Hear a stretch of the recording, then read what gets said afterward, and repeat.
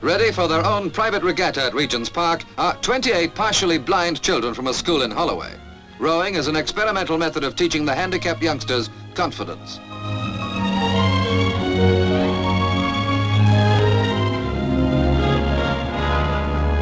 Trained on muck-up equipment at school under the instruction of Mr. Percy Taverner, their headmaster, the children go on the water during quiet times in the park.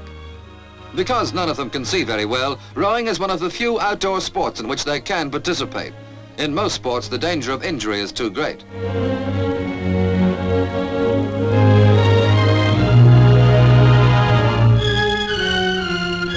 Advice, but as little help as possible, is offered when one of the youngsters gets into difficulties. Apart from giving them a healthy out-of-doors activity, rowing teaches them to be self-reliant.